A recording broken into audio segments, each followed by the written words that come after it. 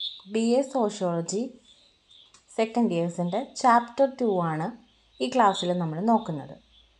Chapter 2 human society and animal society. First years പഠിച്ചിട്ടുള്ള fundamentals of sociology എന്ന് പറയുന്ന text ബുക്കിൻ്റെ സെയിം ബ്രാഞ്ച് തന്നെയാണ് ഇതും. നമുക്ക് ടോപ്പിക്കിലോട്ട് പോവാം. ഈ ചാപ്റ്ററിൽ മെയിനായിട്ട് ക്വസ്റ്റ്യൻ ചോദിക്കുന്നത് ആകെ ഒരെണ്ണേ ഉള്ളൂ. Elaborate the difference between human society and animal society. മനുഷ്യ സമൂഹവും മൃഗങ്ങളുടെ സമൂഹവും തമ്മിലുള്ള വ്യത്യാസം എന്താണ്? അത് കുറച്ചും കൂടെ വൈഡ് രീതിയിൽ നമുക്ക് എക്സ്പ്ലെയിൻ ചെയ്യേണ്ടത് വരും. അപ്പോൾ ആ ഒരു ക്വസ്റ്റ്യനാണ് ഏറ്റവും കൂടുതൽ ഇമ്പോർട്ടൻസ് ഈ ചാപ്റ്ററിലുള്ളത്. ഞാൻ ഈ ഒരു ക്വസ്റ്റ്യൻ്റെ ഉത്തരം ആ ചാപ്റ്ററിൽ ഫുള്ളായിട്ടുള്ള എല്ലാ ഡീറ്റെയിൽസും ഉൾക്കൊള്ളിച്ചുകൊണ്ടാണ് ആൻസർ രൂപീകരിച്ചിരിക്കുന്നത്. സോ ഒരു വലിയ ആൻസർ ആയിരിക്കും, പക്ഷെ നിങ്ങൾക്ക് എല്ലാം അതിൻ്റെ ഉള്ളിൽ ഇൻക്ലൂഡഡ് ആയിരിക്കും. ആ ചാപ്റ്ററിൽ നിങ്ങൾ പഠിക്കേണ്ടതായിട്ടുള്ള എല്ലാ തരത്തിലുള്ള ക്വസ്റ്റ്യൻസിനുള്ള ഉത്തരങ്ങളും നമുക്ക് ഈ ഒരു ക്വസ്റ്റ്യൻ്റെ ആൻസറിൽ നിന്നും ലഭിക്കും. നമുക്ക് ആൻസറിലോട്ട് പോവാം. Insects, ആൻറ്റ്സ്, wasps, birds, monkeys, apes, etc. to have societies and have highly organized form of social life. നമ്മൾ ജീവിതത്തിൽ കാണപ്പെടുന്ന ചെറിയ ഉറുമ്പുകൾ, പക്ഷികൾ, കുരങ്ങന്മാർ, അതേപോലെ ഏപ്സ്, ഏതെടുത്താലും എല്ലാം ഒരു സമൂഹത്തിനുള്ളിൽ ജീവിക്കുന്ന ഒന്നാണ്. അവർക്ക് അവരുടേതായ അനുയോജ്യമായ രീതിയിലുള്ള സമൂഹം ഉണ്ടാവും. കൂടാതെ ഈ സമൂഹം എന്ന് പറയുന്നത്, അല്ലെങ്കിൽ ഓരോ സ്പീഷീസിൻ്റെയും സൊസൈറ്റി എന്ന് പറയുന്നത് highly organised form of social life ആയിരിക്കും. എല്ലാത്തിനും അതിന് അനുയോജ്യമായ കൂടിച്ചേരുന്ന രീതിയിലുള്ള ഫോം ഓഫ് സോഷ്യൽ ലൈഫായിരിക്കും നിലനിൽക്കുന്നത്. ഉദാഹരണത്തിന് ദ സോഷ്യൽ ഇൻസെക്ട്സ്. നമുക്ക് ചെറിയ ഈ പ്രാണികളെക്കുറിച്ച് നോക്കാം. ഉദാഹരണം ആൻറ്റ്സ്, termites, Bs, വാപ്സ്. live in societies having a well defined of labor, cooperation and awareness of belonging, intercommunication and even mutual aid. അതായത് ഓൾറെഡി നമുക്കറിയാം, ഏതൊരു സമൂഹത്തിൽ ജീവിക്കുന്നവരായാലും ആ സമൂഹം എന്ന് പറയുമ്പോൾ അവിടെ കൂടിച്ചേർന്ന് ജീവിക്കേണ്ടതായിട്ട് വരും. അപ്പോൾ ഒരേപോലെ അവർ വർക്ക് ചെയ്യുന്നു, നല്ല സഹകരണ മനോഭാവത്തോടെ മുന്നോട്ട് നീങ്ങുന്നു, ഞങ്ങൾ ഒന്നാണെന്നുള്ള ചിന്ത, ഇൻ്റർ കമ്മ്യൂണിക്കേഷൻ ഉണ്ടാവുന്നു, അന്യോന്യം സഹായങ്ങൾ ഉണ്ടാവുന്നു. അപ്പോൾ ചെറിയൊരു ആൻസിൻ്റെ സൊസൈറ്റി നമ്മൾ എടുത്താലും അതിൽ കൂടെ നമുക്ക് ഈ പറഞ്ഞ കാര്യങ്ങൾ കാണാനായിട്ട് വ്യക്തമായി സാധിക്കും. ഞാനൊരു എക്സാമ്പിൾ പറയാം. ഉറുമ്പുകൾ പൊതുവേ പോകുന്നത് നിരനിരയായിട്ട് പോകണ കാണാം, എവിടെയെങ്കിലും ഒരു ഫുഡ് ഐറ്റം കിട്ടിക്കഴിഞ്ഞാൽ. അത് അവരിലുള്ള ആ ഒരു ബിലോങ്ങിങ്നെസ് ആണ്. Like vice birds also have definite feature of social life. ഇപ്പോൾ നമ്മൾ അപ്പോൾ നമ്മൾ ഈ പറഞ്ഞ ചെറിയ പ്രാണികളുടെ പോലെ തന്നെയാണ് പക്ഷികളും. അവർക്കും അവരുടേതായ സ്പെഷ്യൽ ഫീച്ചേഴ്സ് ഉള്ള സോഷ്യൽ ലൈഫ് ഉണ്ടാവും. അതായത് dominance, subordination, corporation, division of labour, communication etcetera. നമ്മൾ ചിലപ്പോൾ ചിലവരെങ്കിലും പറയുന്നുണ്ട് ഈ തേനീച്ച കൂട്ടില്ലേ, അതിലും ഉണ്ട് രാജാവ്, രാജ്ഞി, ഭടൻ, മന്ത്രി, അങ്ങനെയുള്ള ഒരു വിഭാഗം.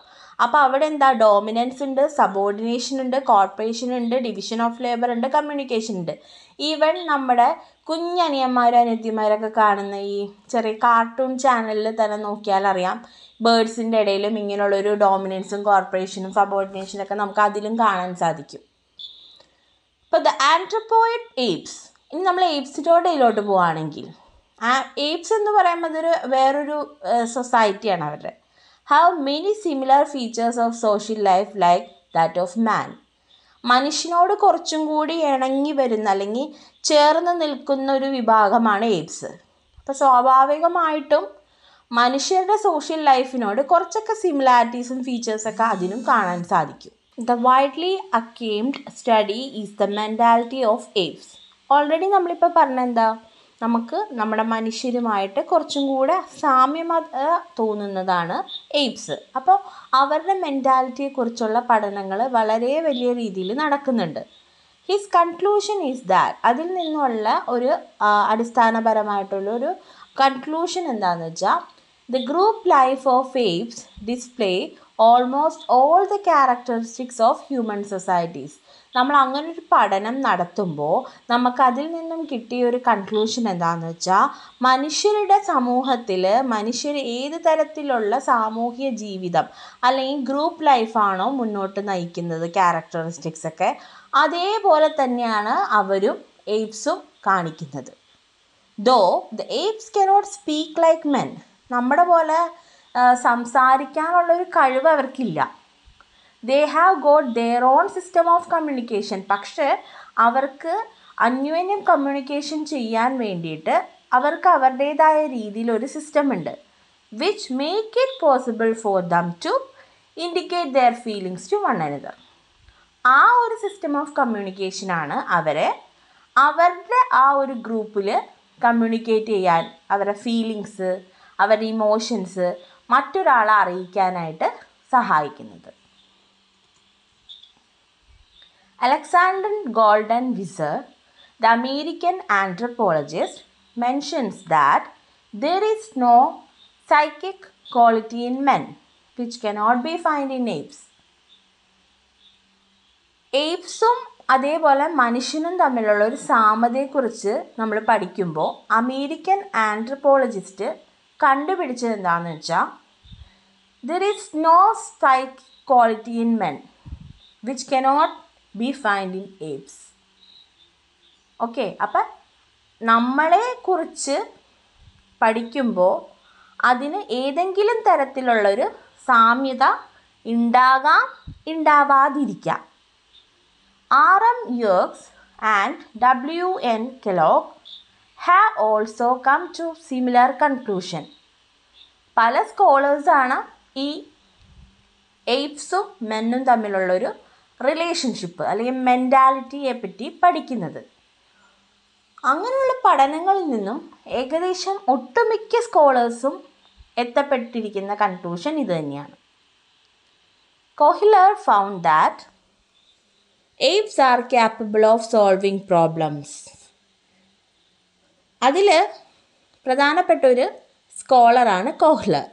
അദ്ദേഹം കണ്ടുപിടിച്ചതൊന്നാണ്, ഈ ഏപ്സിന് പ്രശ്നങ്ങളെ പരിഹരിക്കാൻ ഉള്ള കഴിവുണ്ട്. And even of recalling visual images on A very limited scale.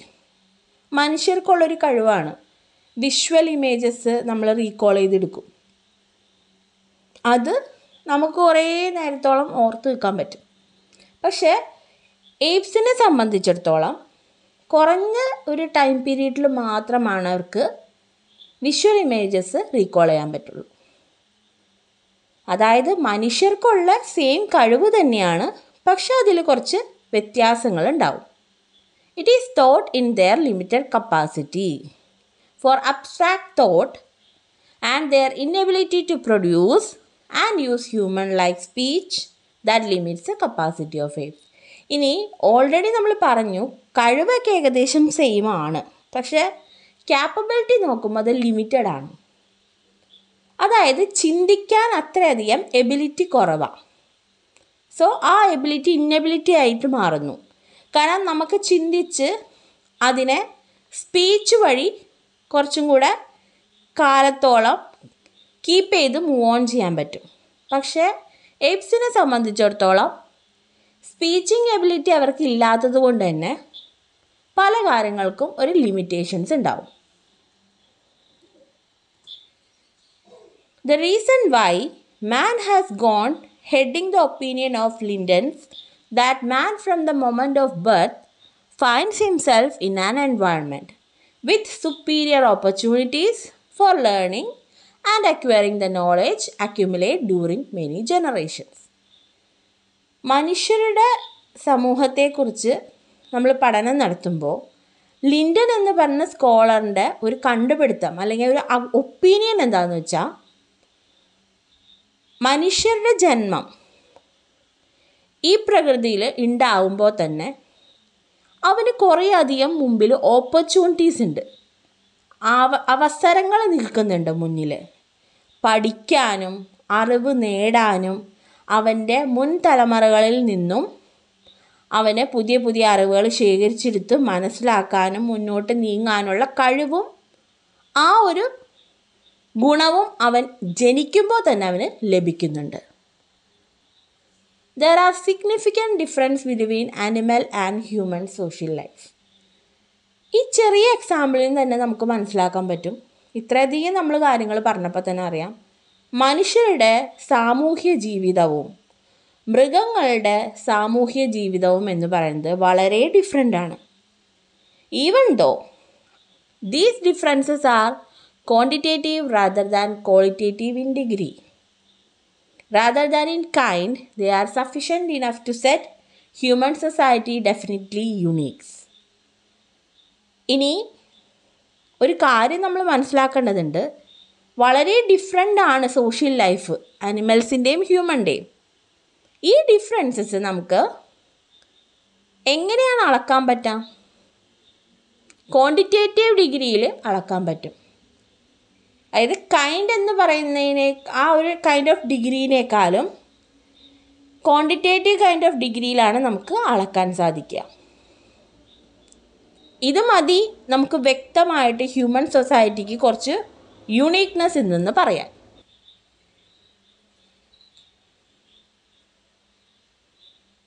Kingsley Davis in his book Human Society states that in apes and monk group, the exaggeration, modification, and complication of the more general traits occur primarily on the psychological basis, but they occur in human society on a cultural basis.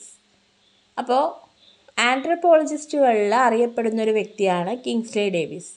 അദ്ദേഹത്തിൻ്റെ ബുക്കുണ്ട് human society.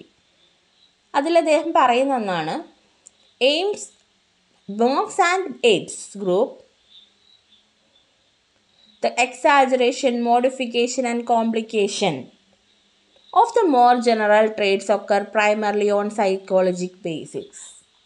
അതായത് മനുഷ്യരിൽ exaggeration, modification, complication എന്നുള്ള ഘട്ടങ്ങൾ വരുന്നതും അത് ഉണ്ടാവുന്നതും ഉടലെടുക്കുന്നതും എല്ലാം നമ്മുടെ കൾച്ചറിൻ്റെ അടിസ്ഥാനത്തിലാണ്.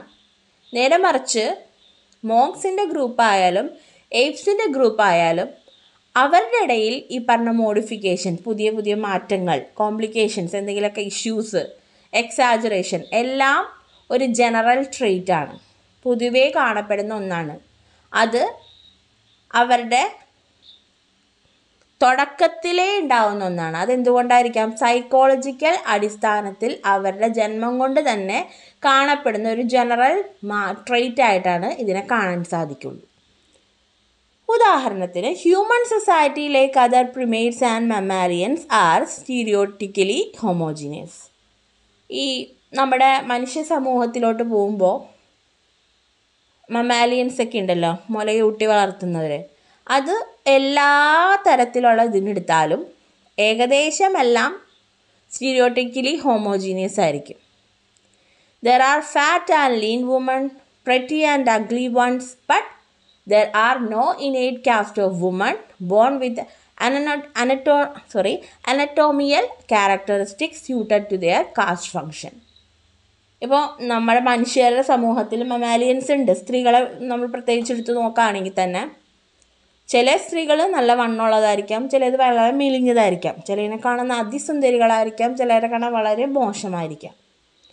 എന്നിരുന്നാലും ഏത് കാസ്റ്റിൽപ്പെട്ട സ്ത്രീയാണെങ്കിലും ജനിക്കുമ്പോൾ തന്നെ അനറ്റോണമിക്കൽ ബേസിസ് നോക്കുകയാണെങ്കിൽ അവർ കാസ്റ്റ് ബേസിസിലാണ് ഫങ്ഷൻ ചെയ്യുന്നത്.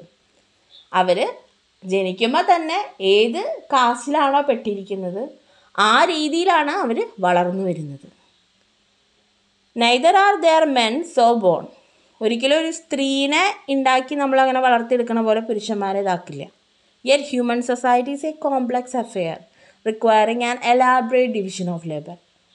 അതുകൊണ്ട് തന്നെ നമ്മൾ തിരിച്ചറിയേണ്ട ഒരു കാര്യം എന്താണെന്ന് വെച്ചാൽ മനുഷ്യ സമൂഹം എന്ന് പറയുന്നത് വളരെ കോംപ്ലക്സ് നിറഞ്ഞതാണ്, കോംപ്ലക്സിറ്റി ഉള്ള ഒന്നാണ്.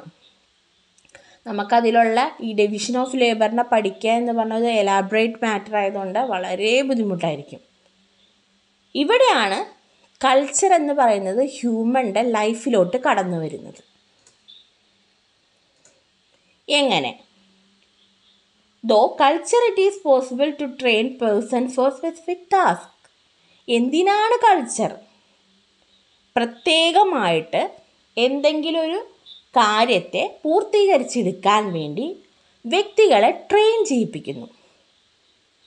അതുവഴിയാണ് കൾച്ചർ മെയിനായിട്ട് റോൾ എടുക്കുന്നത്. Human society thus creates it's one caste. മനുഷ്യരാണ് സ്വന്തമായിട്ട് ഈ പറഞ്ഞ കാസ്റ്റ് ഉണ്ടാക്കുന്നത്. Are not organic but by cultural modification. ഇത് ഒരു ഓർഗാനിക് മാറ്റർ അല്ല കാസ്റ്റ്, അത് മോഡിഫിക്കേഷനാണ്. അതാണ് പറഞ്ഞ മോഡിഫിക്കേഷൻ, എക്സാജറേഷൻ, കോംപ്ലിക്കേഷൻസ് ഒക്കെ നമ്മുടെ ഹ്യൂമൻ സൊസൈറ്റിയിൽ ഉണ്ടാകുന്നത് കൾച്ചർ ബേസിസിലാണ്. ഇതിപ്പോൾ കണ്ടല്ലോ, കൾച്ചർ എന്ന് പറയുന്നത് തന്നെ കാസ്റ്റിനെ രൂപീകരിച്ചെടുക്കുന്നു, അതൊരു മോഡിഫിക്കേഷനായി മാറും. ആൻഡ് സിൻസ് അതുകൊണ്ട് തന്നെ these human cast are not organically determined. നമുക്ക് എന്ത് പറയാൻ പറ്റില്ല? കാസ്റ്റ് എന്ന് പറയുന്നത് മനുഷ്യരുടെ ജീവിതത്തിൽ ഉണ്ടാകുന്ന ഒരിക്കലും organically ഉണ്ടായൊന്നല്ല. They may not be cast at all, that is they may not be hereditary. പാരമ്പര്യം എന്ന് പറയുന്നത് കാസ്റ്റിൻ്റെ ബേസിസിലാണ് മുന്നോട്ട് പോകുന്നത്, അതും മനുഷ്യ സമൂഹത്തിൽ. They may be merely classes or occupation group. അത് ചിലപ്പോൾ ഒരു ക്ലാസ് ആയിരിക്കാം, അല്ലെങ്കിൽ ഒരു ജോലിപരമായിട്ടായിരിക്കാം. ഉദാഹരണം നിങ്ങൾക്ക് പറഞ്ഞുതരാം. കൊല്ലന്മാർ, അല്ലെങ്കിൽ സ്വർണം പണിക്കാർ, വേലന്മാർ എന്നൊക്കെ നമ്മൾ പറയുന്ന കേട്ടല്ലേ. അവരെന്ത് ചെയ്യുന്ന? അവരുടെ കാസ്റ്റ് ബേസിസിലും അവരുടെ കൾച്ചറും ഹെറിഡിറ്റിയൊക്കെ ആ ഒരു ഇതിലാണ് പോകുന്നത്. സോ ഹ്യൂമൻ സൊസൈറ്റിയെ ഒരു പുതിയൊരു വിഭാഗമാക്കി മാറ്റുന്നത് കൾച്ചറാണ്. കൾച്ചറൽ മോഡിഫിക്കേഷനാണ് അവിടെ കണ്ടുകൊണ്ടിരിക്കുന്നത്. ഈ കൾച്ചർ ബേസിസിലായതുകൊണ്ട് തന്നെ കിങ്സ്ലി ഡേവിസിൻ്റെ ഒരു പ്രത്യേകമായിട്ടുള്ളൊരു ഹ്യൂമൻ സൊസൈറ്റിയെക്കുറിച്ച് അദ്ദേഹം പറയുന്നത് എന്താ? Human society has continuous sexual and consent association of sexes as one it's basic element. മനുഷ്യരുടെ സമൂഹത്തിൽ മാത്രമാണ് തുടർച്ചയായിട്ടുള്ള സെക്ഷലും അതേപോലെ ആ ഒരു സെക്സിൻ്റെ കൺസെൻറ്റ് അസോസിയേഷനും നിലനിൽക്കുന്നുള്ളൂ. അതൊരു ബേസിക് ഘടകമായി മാറി. കാരണം Homo sapiens possesses the same reproductive psychology as the ആൻഡ്രോപോയിഡ് ഏപ്സ്. നമ്മൾ ഈ പറയുന്ന ഏപ്സിൻ്റെയും ഹ്യൂമൻ സൊസൈറ്റിയുടെയും ഒരു ക്ലാസിഫിക്കേഷൻ അല്ലെങ്കിൽ ഒരു ഡിഫറൻസസ് നമ്മൾ നോക്കുക. അപ്പോൾ അദ്ദേഹം പറയുന്നൊരു കാര്യം, മനുഷ്യ സമൂഹത്തിലാണ് ഈ കണ്ടിന്യൂസ് സെക്ഷൽ കൺസെൻസ് ഫോർ സെക്സും അതെല്ലാം ഉള്ളത്. ഇതെന്തുകൊണ്ടുണ്ടായി? പൊതുവേ ഹോമോസാപ്പിയൻസ് പൊസസ് ചെയ്യുന്നത് എന്താ? ഒരേപോലെയുള്ള റീപ്രൊഡക്റ്റീവ് സൈക്കോളജിയാണ്. ആ സെയിം റീപ്രൊഡക്റ്റീവ് സൈക്കോളജി തന്നെയാണ് ഏപ്സും തുടർന്നു പോകുന്നത്. ബട്ട് അവിടെ ഒരു കാര്യം ശ്രദ്ധിക്കണം. But the conditioning of this sexuality, its utilization in a system of dominance goes much further than sexuality. ശ്രദ്ധിക്കേണ്ട ഒരു കാര്യം, സെക്ഷുവാലിറ്റി അവിടെ ഉണ്ട്. ഈ utilisation in the system of dominance ഈ സെക്ഷുവാലിറ്റിനേക്കാളും ഉപരി മാറും. ഉപരിതലത്തിലോട്ട് എത്താണ് ഡോമിനൻസ് ബേസിസിൽ. അതായത് ആൺ പെൺ എന്നുള്ളൊരു വ്യത്യാസം ഉണ്ടെങ്കിൽ ആൺ പെൺ സെക്ഷുവാലിറ്റി ഉണ്ട്, എന്നിരുന്നാലും അവിടെ ഡോമിനൻസ് കടന്നു വരുന്നുണ്ട്. അതൊരിക്കലും നമുക്ക് ഏപ്സിൻ്റെയോ മങ്കീസിൻ്റെയോ ഒന്നും തന്നെ ഗ്രൂപ്പിൽ കാണാൻ സാധിക്കില്ല. ഓക്കെ, നമ്മളും ഏപ്സും തമ്മിൽ സാമ്യമുണ്ട്. പക്ഷേ ചില കാര്യങ്ങളിൽ ഞാൻ പറഞ്ഞ പോലെ ആ ഒരു വ്യത്യാസവും നിലനിൽക്കുന്നുണ്ട്. അപ്പോൾ ഈ വ്യത്യാസം എങ്ങനെയാണ്? Phenomena of repression and sublimation of marriage, adultery and incest, of commercial and religious prostitution bear equate testimony to this fact. നമ്മുടെ ഈ സമൂഹത്തിൽ നിലവിലുള്ള കുറച്ച് കണ്ടീഷൻസ് ഉണ്ട്, അല്ലെങ്കിൽ കുറേ കാര്യങ്ങളുണ്ട്. ഈ പറഞ്ഞ വിവാഹം, അഡൽട്രി, അങ്ങനെയുള്ള സംഭവങ്ങൾ. അതിൽ നമുക്ക് എന്താ കാണാം? റിപ്രഷനും ഉണ്ടാവാം, സബ്ലിമേഷനും കാണാം. അത് നമ്മുടെ കൊമേഴ്ഷ്യൽ ബേസിസിലും നടക്കുന്നുണ്ട്, റിലീജിയസ് ബേസിസിലും നടക്കുന്നുണ്ട്. Malinowski says that animals mates but man marries. നമുക്ക് വ്യക്തമായിട്ട് തിരിച്ചറിയുന്ന ഒരു സത്യമാണ്, മനുഷ്യരിൽ മാത്രമാണ് ഈ വിവാഹം എന്ന് പറയുന്ന സമ്പ്രദായം നിലനിൽക്കുന്നുള്ളൂ. അതായത് മൃഗങ്ങളിലും പക്ഷികളിലും പോയിട്ട് മാരേജ് ചെയ്യുന്നുണ്ടോ? ഇല്ല. അവരെന്താ ചെയ്യുന്നത്? മേറ്റിംഗ് ആണ് നടത്തുന്നത്. Mating is A biological and social affair. Mating എന്ന് പറഞ്ഞാൽ നമുക്ക് എല്ലാവർക്കും അറിയാം, അത് ബയോളജിക്കലായിട്ടും അല്ലെങ്കിൽ സോഷ്യലായിട്ടുള്ള ഒരു അഫെയർ ആണത്.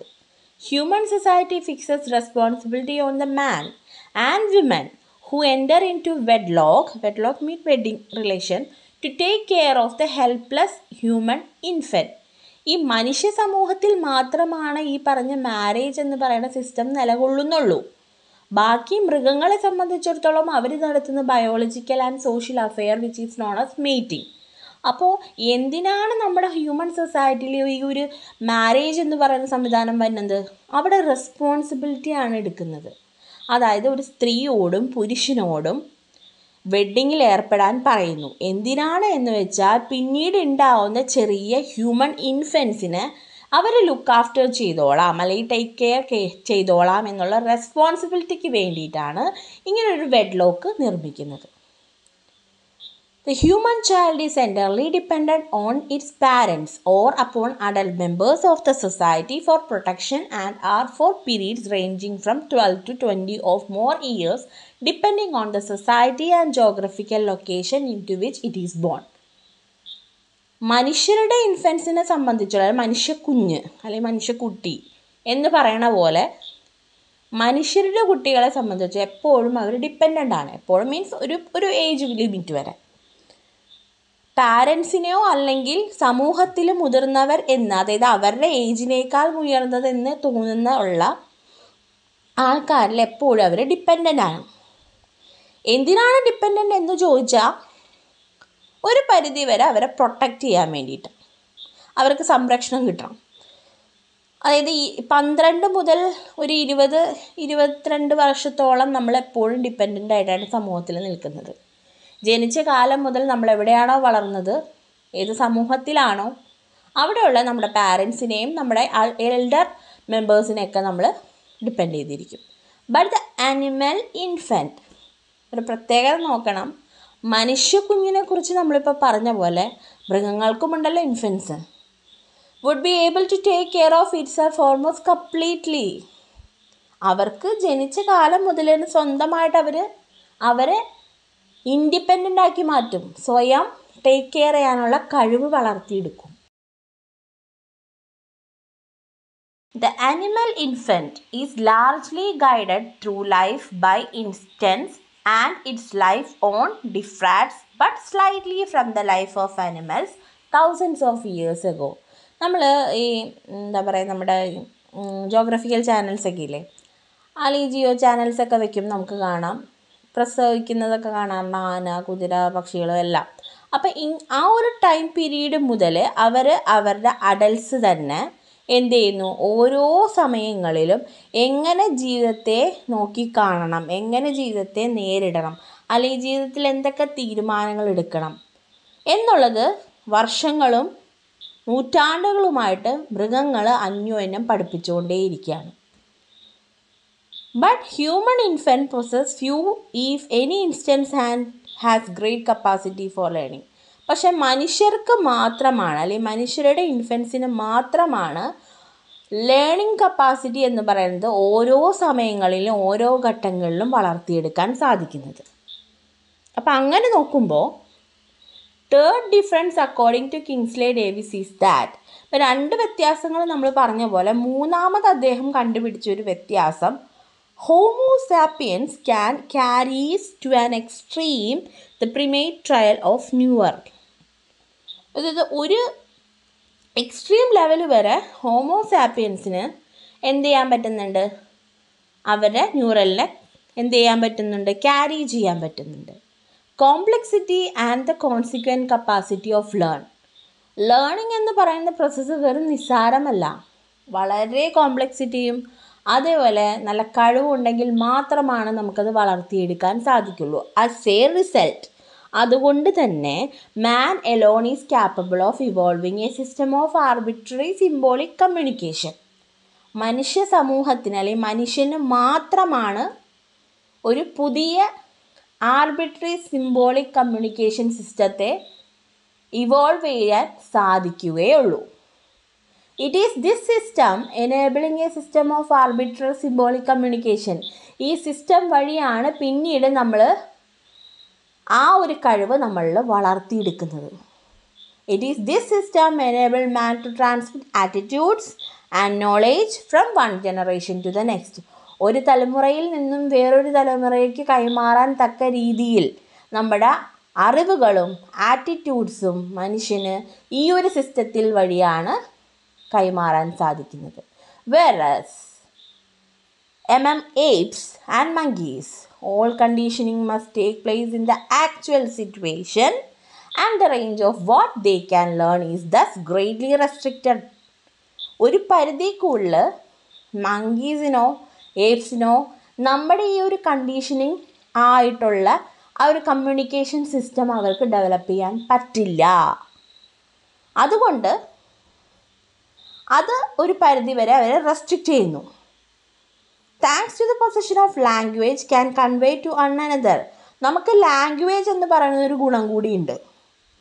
അതുകൊണ്ട് നമ്മുടെ ക്ലിയർ ആയിട്ടുള്ള ഐഡിയ എന്താണെന്ന് നമുക്ക് ഒരാളോട് കൺവേ ചെയ്യാൻ സാധിക്കും. Which are not present and of behaviour appropriate to such conditions.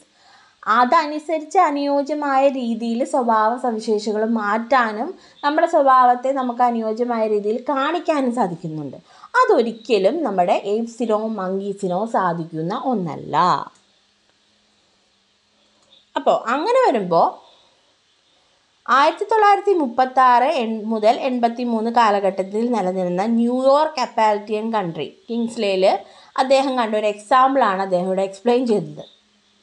People who been shipwrecked who have even seen a ship may understand what it is like a ship wicked and may know the proper response.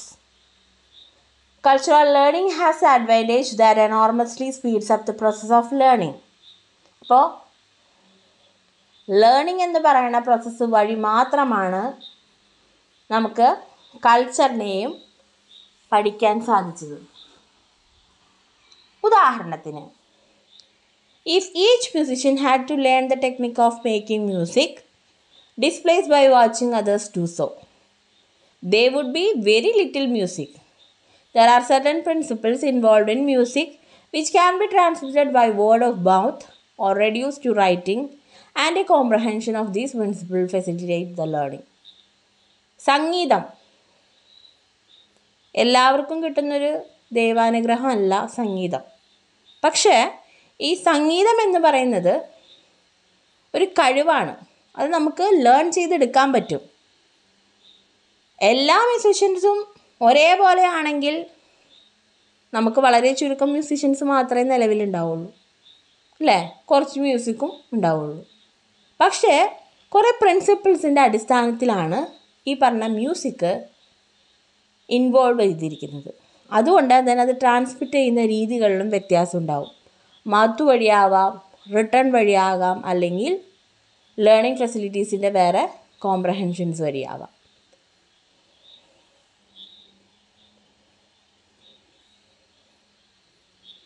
Also, the musician may play pieces that he don't know by heart simply by following the written score, and in this way he may play ancient as well as modern pieces.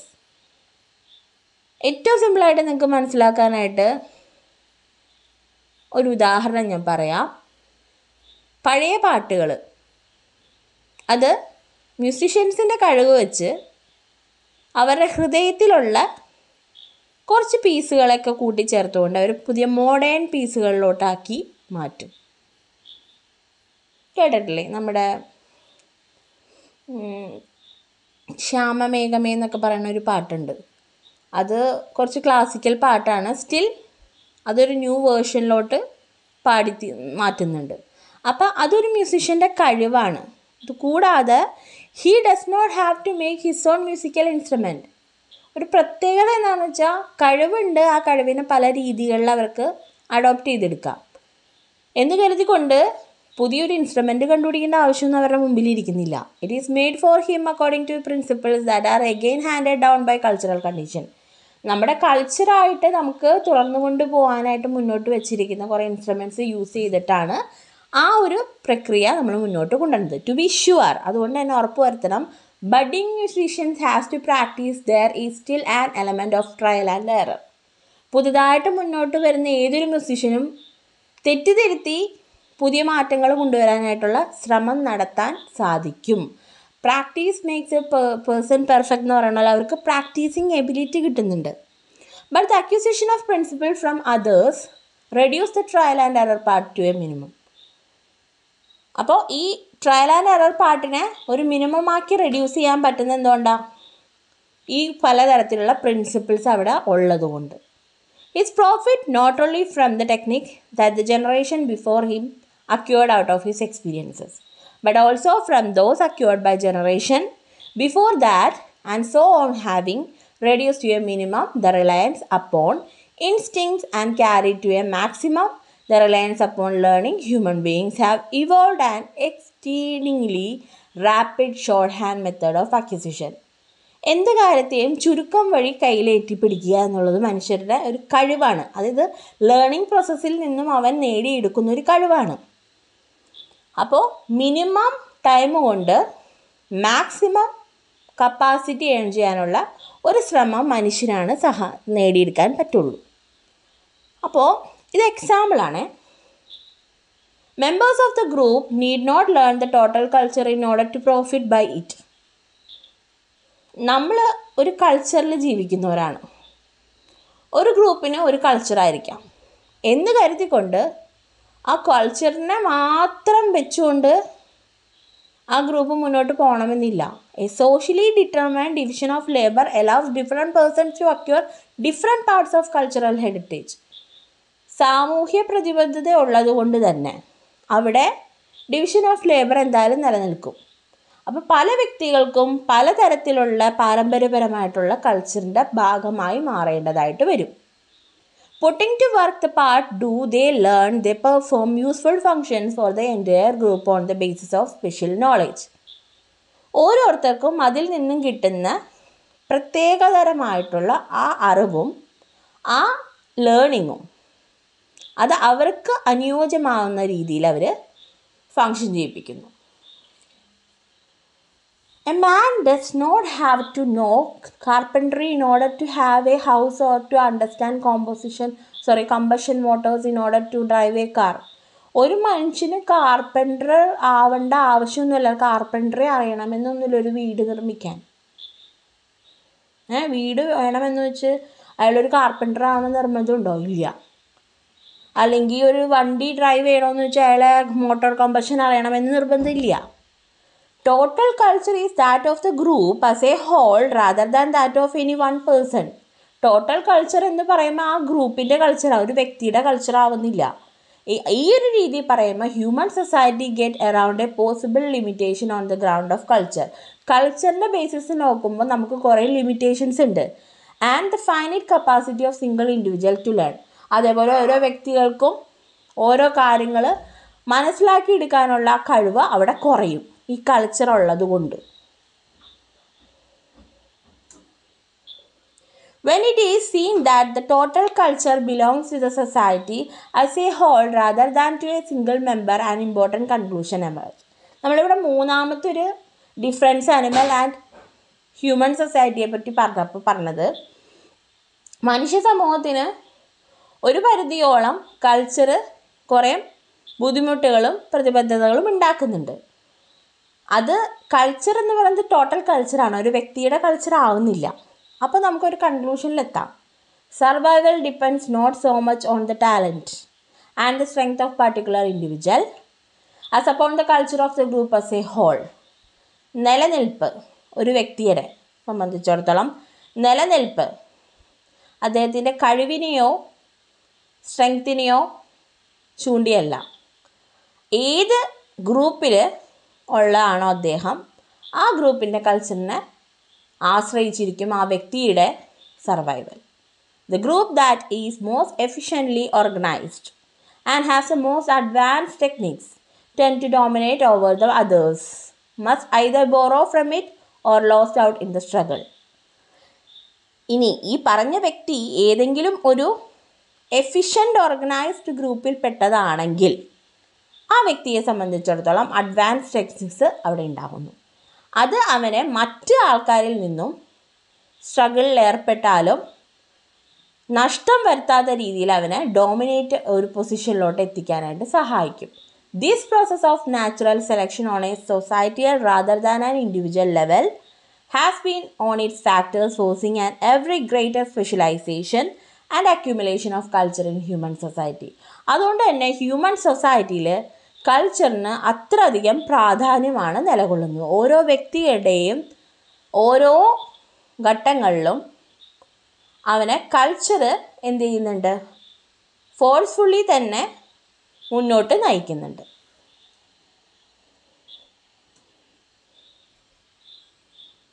Primitive society are primarily primitive because they have no system of writing. പഴയ കാലഘട്ടത്തിലോട്ട് നമ്മൾ പോവുകയാണെങ്കിൽ പഴയ കാലഘട്ടത്തിലെ സമൂഹം എന്ന് പറയുന്നത് പഴയതാണ്. കാരണം അവിടെ അങ്ങനെ ഒരു റൈറ്റിംഗ് സിസ്റ്റം ഒന്നും നിലവിലില്ല. Writing allows ideas to be stored. നമ്മൾ എഴുതി വയ്ക്കുമ്പോൾ നമ്മുടെ പല ഐഡിയാസും നമുക്ക് സ്റ്റോർ ചെയ്ത് വയ്ക്കാൻ പറ്റും, ഇല്ലേ? അതായത് നമ്മളിപ്പോൾ ഒരു പുതിയ ഐഡിയ വന്നു, നമ്മളെവിടെയെങ്കിലും രേഖപ്പെടുത്തി, കുറച്ച് കഴിഞ്ഞ് നമ്മൾ മറന്നു പോയാൽ ആ ബുക്കിലുണ്ടെങ്കിൽ നമുക്കത് എന്തായാലും സ്റ്റോറിങ് കപ്പാസിറ്റി ഉള്ളതുകൊണ്ട് സുഖമായില്ലേ. This gives a spread of communication which can be miles or centuries apart, and one person can communicate his sense the person communicating idea to millions of others. ഈ ഒരു രീതിയിൽ കമ്മ്യൂണിക്കേഷൻ നടത്തുമ്പോൾ വർഷങ്ങളും അല്ലെങ്കിൽ മാസങ്ങളും ഈ പറഞ്ഞ BC AC എല്ലാം കടന്നു പോയാലും ഒരു വ്യക്തിയെ സംബന്ധിച്ചിടത്തോളം അവൻ്റെ ഐഡിയാസ് അവന് പല ആൾക്കാരിലോട്ടും കമ്മ്യൂണിക്കേറ്റ് ചെയ്യാനായിട്ട് സാധിക്കും.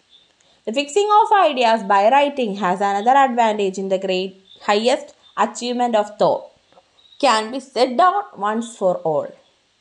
ഒരിക്കൽ മാത്രമാണ് ഈ പറഞ്ഞ റൈറ്റിംഗ് എബിലിറ്റി എന്ന് പറയുന്നത് നമുക്ക് ഗുണമാവുള്ളൂ. ഒരു തവണ നമ്മുടെ ഐഡിയാസ് നമ്മൾ ഫിക്സ് ചെയ്ത ഐഡിയാസ് റിട്ടേൺ ചെയ്ത് കഴിഞ്ഞാൽ നമുക്ക് അതിൽ നിന്ന് ഹയസ്റ്റ് അച്ചീവ്മെൻറ്റ് ലഭിക്കും. Thus writing extends the effectiveness of symbolic communication in human society. മനുഷ്യരുടെ സമൂഹത്തിന് മാത്രമാണ് ഒരു സിസ്റ്റം ഓഫ് സിംബോളിക് കമ്മ്യൂണിക്കേഷൻ കൊണ്ടുവരാൻ സാധിക്കുള്ളൂ. അപ്പോൾ ഈ ഒരു സിംബോളിക് കമ്മ്യൂണിക്കേഷനിൽ ഏറ്റവും ഇഫക്റ്റീവാക്കി മാറ്റുന്നത് അതിൻ്റെ writing എബിലിറ്റിയാണ്.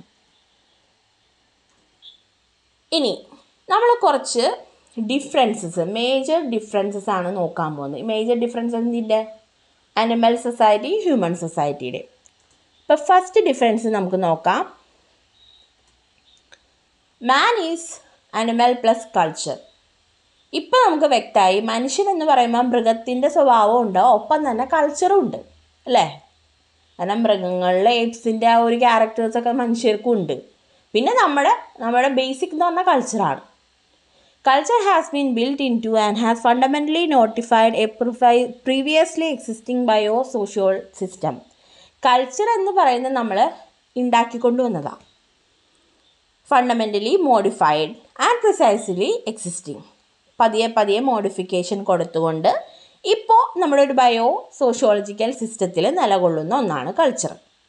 Human society with all it's cultural trapping developed out of an ancestral ആന്ത്രോപോയിഡ് group that was biosocial and which had arisen from the general mammalian type of group. പണ്ട് normal mammalian type of ഗ്രൂപ്പായിരുന്നു human society. Still അവരിൽ നിന്നും ഈ ഒരു cultural trapping വഴിയാണ് നമ്മൾ ancestral ആയിട്ടുള്ള ആന്ത്രോപോയിഡ് ഏപ്സിൽ നിന്നും ഇപ്പോഴത്തെ പൊതു മാമാലിയൻ ഗ്രൂപ്പ് പോലെ നമ്മൾ മാറിയത്. Strictly speaking therefore one should designate human society is bio social cultural. അതുകൊണ്ട് തന്നെ നമ്മൾ ഹ്യൂമൻ സൊസൈറ്റിയെ പറ്റി പറയുമ്പോൾ എപ്പോഴും അതിന് കൊടുക്കേണ്ട ഒരു ഡെസിഗ്നേഷൻ എന്താ? ഹ്യൂമൻ സൊസൈറ്റി എന്ന് പറഞ്ഞാൽ ബയോളജിക്കലും സോഷ്യലും കൾച്ചറലുമായിട്ടുള്ള ഒരു സൊസൈറ്റിയാണ്. Human social group and the mammalian social group does not rest on fixed innate patterns of social behaviour that are insect society. ഒരു ഇൻസെക്ട്സിൻ്റെ സൊസൈറ്റിയിൽ കാണപ്പെടുന്ന ആ ഒരു innate pattern of social behaviour ഒരിക്കലും ഹ്യൂമൻ സോഷ്യൽ ഗ്രൂപ്പിലും മമാലിയൻ സോഷ്യൽ ഗ്രൂപ്പിലും കാണപ്പെടുകയില്ല. രണ്ടാമത്തെ വ്യത്യാസം, monkeys, apes and men is common with other mammals are not separated into anatomically distinct castes. ഈ കുരങ്ങൻ, എയ്പ്സ്, അതേപോലെ മനുഷ്യൻ കോമൺ ആണ് മാമൽസിൻ്റെ ഇതിൽ. പക്ഷേ അനാറ്റമിക്കലി നമ്മൾ നോക്കുമ്പോൾ പല കാസ്റ്റാണ്. Not only is there an absence of physical specification within the same sex. നമുക്കറിയാം ഫിസിക്കൽ സ്പെസിഫിക്കേഷൻ നമ്മൾ എടുത്തു കഴിഞ്ഞാൽ അതിൽ തന്നെ നമുക്ക് വലിയ വ്യത്യാസമൊന്നും കാണാൻ സാധിക്കില്ല. പക്ഷേ the sexes themselves are not sharply different എന്ന് വെച്ചാൽ അത്രയ്ക്കും ഡിഫറെൻ്റ് ആണെന്ന് പറയില്ല. അതിന് കാരണം organic specialisation within and between the two sexes together with a റഫ്ലി equal sex ratio at the birth. ജന്മം കൊണ്ട് ഏകദേശം നമുക്ക് ഒരേപോലത്തെയുള്ള രൂപസാദൃശ്യങ്ങളും ബയോളജിക്കൽ അല്ലെങ്കിൽ ഓർഗാനിക് സ്പെഷ്യലൈസേഷൻസ് ഒക്കെയാണ് ഉള്ളത്. Sex therefore becomes an important element in group caution. ഈ ഗ്രൂപ്പിലെല്ലാം തന്നെ ഒരുമിച്ച് കാണപ്പെടുന്ന ഒന്നാണ്, ഒരു എലമെൻ്റാണ് sex. The primate, distinct from other mammals, have neither a definite mating season nor a continuous repeated cycle of oestrus and that is not period of rut in the male or heat in the female. ഈ ഒരു പ്രത്യേക സാഹചര്യത്തിൽ മാത്രമാണ് ഈ പറഞ്ഞ meeting നടക്കുക മാമൽസിൻ്റെ, അങ്ങനെയൊന്നും ഇല്ല. Both human male and female are capable of consent association of two sexes is assured and sex is made a continual and pervasive basic of social cohesion. മൂന്നാമത്തെ difference, animal lower than man have developed means of communication. മനുഷ്യർക്ക് മാത്രമാണ് ഈ communication എന്ന് പറയുന്ന ആ ഒരു means ഉള്ളത്. They cannot be said to possess true language. ഒരു കറക്റ്റ് ലാംഗ്വേജ് ആണ് അനിമൽസ് യൂസ് ചെയ്യണമെന്ന് നമുക്ക് പറയാൻ പറ്റില്ല.